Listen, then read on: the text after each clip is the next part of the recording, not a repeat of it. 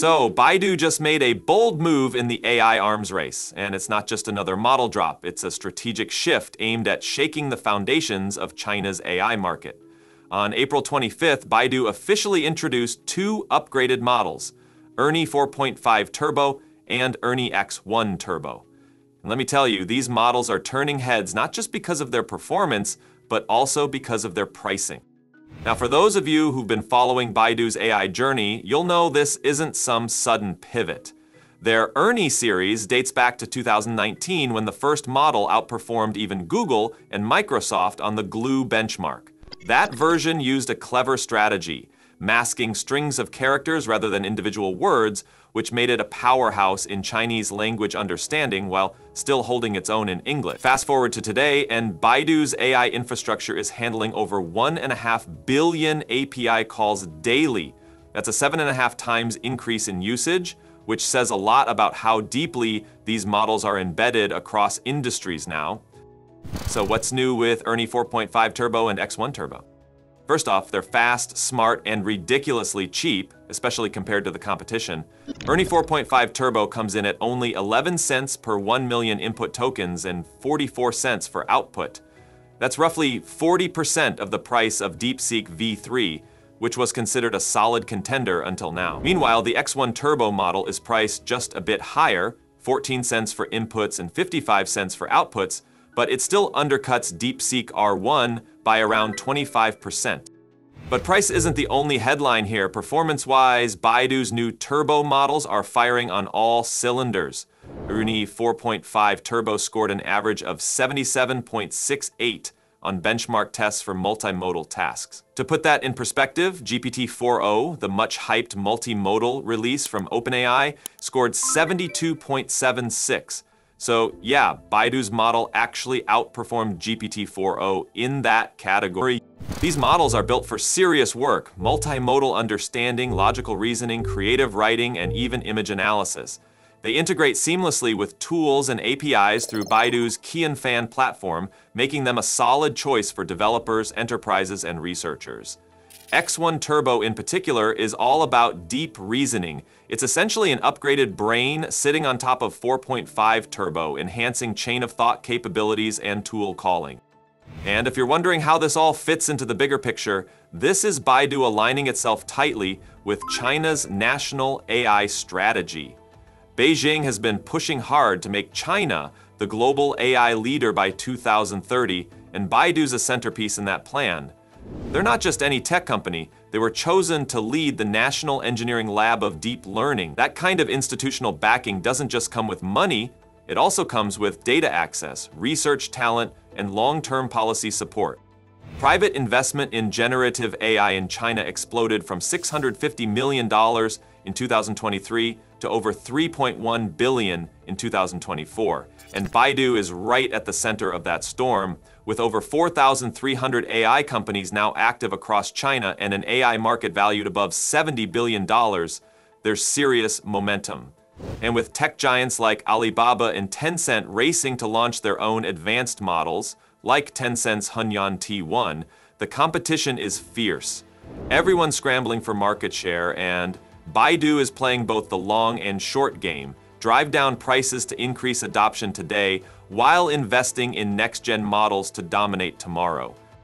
During Baidu's Create 2025 developer conference, Robin Li, Baidu's founder, doubled down on the importance of choosing the right base model and fine-tuning it for real-world applications. According to him, multimodal models are the future. Pure text models are already on their way out. This is why both turbo models now support text, image, and logic-based inputs, and they've been tuned for diverse scenarios, from education to finance to healthcare. But it doesn't stop there.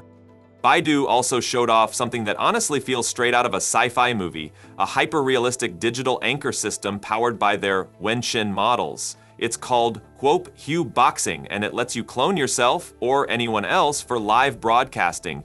You just record a 2-minute video and boom, an AI-powered version of you, complete with facial expressions, emotions, and gestures, is ready to go live. And it doesn't just sit there, it thinks. It reacts in real time, changes tone, shows visuals, even switches roles during a broadcast.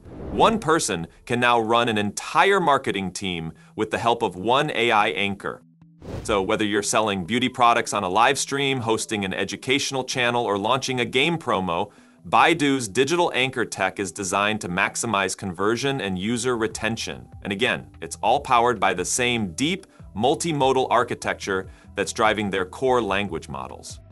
Now, if we zoom out just a bit, this is also Baidu's answer to rising geopolitical pressures. With the US cracking down on exports to Chinese tech firms, Baidu's message at this event was clear. They're not slowing down, they're self-reliant, they're optimized for cost, and they're setting the pace both in China and increasingly on the global stage. But while Baidu's been grabbing attention with its rapid model releases and digital clones in Asia, over in the US, NVIDIA just made a huge leap, but in a completely different direction.